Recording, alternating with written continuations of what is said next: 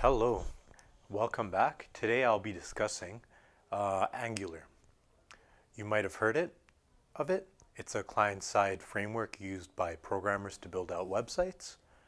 And here are some things I believe you should know before you start to work with it.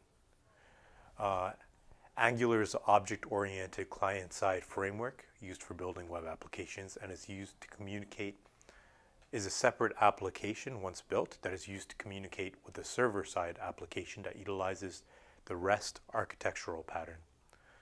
I'm not going to get into what the REST architectural pattern is at the moment, but in general, the objective of using the Angular framework is to offload any operations that do not require the persisting of information on the server side to the client's computer, and thus reducing the amount of operations and work that has to be done by the server, and only using the server when it's needed.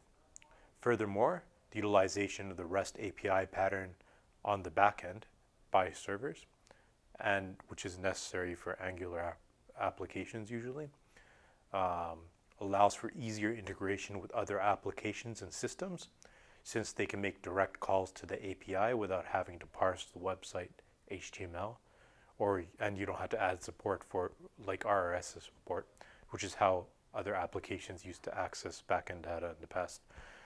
There were other ways, but this is just one of them. What this means is that Angular frameworks that have a back-end REST API in use, they tend to lend themselves better for like mobile applications that are built out, because the mobile applications will just be able to make calls to the REST API, and all the work on the back end will already be done. All you would have to do is build out the mobile application. Consequently and ideally, Angular applications usually result in reduced network utilization and server load if the site is heavily used, and quite heavily used by users and repetitively used. I'll explain what I mean by that later, but this scenario doesn't always happen, always occur for web applications. When you access, what you don't realize is, a lot of people don't realize is that when you access an Angular website for the first time, it sends you a package which contains the Angular application code that will run on your computer. This doesn't just consist of the code that you wrote, but also the necessary libraries that the Angular framework needs to operate. This can actually be in size of like over a megabyte in general, because those libraries are quite large. I've seen it over 2 megabytes at times, and I can imagine it just gets much larger in some cases. Hackers and competitors can abuse this continuously by requesting the Angular website. Even someone that doesn't really know much about it, they can keep on hitting your website for those files, and it'll cause a major increase on your host costs and network utilization costs if you pay for server network usage of that. But this could also be done with regular websites by using a DDoS attack or DOS attacks and its variants. What I'm saying is that there's some scenarios in which it might not be a good idea to use Angular. For example, when people won't continuously be logged in and entering or navigating around your website on a frequent basis, or sites where they rarely visit more than once or twice a month. An example of such sites would be drop shipping sites, or sites that advertise a book or movie, because chances are they'll just go to it once or twice and then be done with it. Or a department website used by your department and not many people, in which people are entering in data into a system, like one person, not more. Remember, there are a lot of highly used sites that do not use Angular, like Plenty of Fish, Yahoo, or Groupon, and still are working quite efficiently. Furthermore, if you're developing with Angular, you need to have knowledge of Angular plus TypeScript, which is the language which people build out Angular code in. which is a super set of JavaScript. And plus, in addition to Angular, you're going to need to know backend technology. Consequently, there will be no more maintenance costs and development costs and effort involved, especially if you have to hire people with specialized skill sets to work on it. By this, I mean you will need to hire backend developers, front-end developers, and for the changes you want implemented or the enhancements, you'll have to have them communicate between each other as they build it out, because those two components have to work together. Remember, Angular application is separate from the backend application. They just make calls and communicate with each other. Once again, this isn't necessarily the case, but it's useful to realize it, because sometimes you could hire people that just work so well with each other, or a developer that knows both sides. That could act as the bridge between the two types of developers. Plus, there will be more development effort involved because you're developing two separate applications in these cases.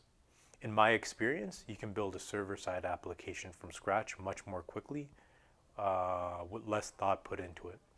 But this will offload all the processing to your server, which is a downside clearly, since you pay for processing done by your server. And whenever a user browses a page on a server-side application, it's going to remake a call for that page. So that could add to the costs.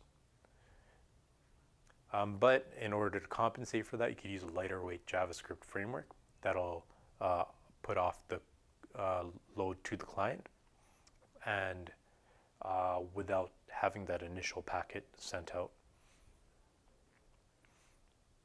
Angular 2 is also built in TypeScript, like I mentioned before. What this means is that it compiles into JavaScript. While this is great, it comes with a catch. Since a lot of the code is automatically converted prior, the generated JavaScript from the TypeScript will have additional bulk to the code unnecessarily. This is just a side effect of having code automatically generated. If you were to write the JavaScript yourself and knew what you're doing and were a good high-level JavaScript developer, you could actually write more cleaner, less code. But then there would be more stuff you had to compensate for. And if you didn't, you can actually write more code than the actual Angular compiler would create itself. Another thing to note about Angular is that it's changed over time. The first release of Angular is completely different from Angular 2. They're two different frameworks, even though it seems like it's a version of it. And that's a good thing to keep in mind, but I won't go more into that. A strength of Angular is that it's object-oriented, like I mentioned before. If you build applications with it using good object-oriented principles, it will be more structured, and you'll have a lot more reusable code for rapidly building out other applications in the future. Furthermore, since the Angular 2 framework and above has been available for quite a long time, on a side note, Angular 2 and the higher versions, they are the same framework. It's just enhancements made to it over time. Since it's been around for quite some time now, there are a lot of great examples of code you can use for reducing your code imprint and reducing the amount of processing power your application will utilize on the client side, so it'll work faster for them. Furthermore, Angular has a large active community that has been active for a long time. So you're going to have a lot of good tutorials and teachers out there that could teach you, and you won't have to repeat those mistakes. But on a side note, a lot of languages have risen and fallen out of popularity in the past, and that's a good note to make.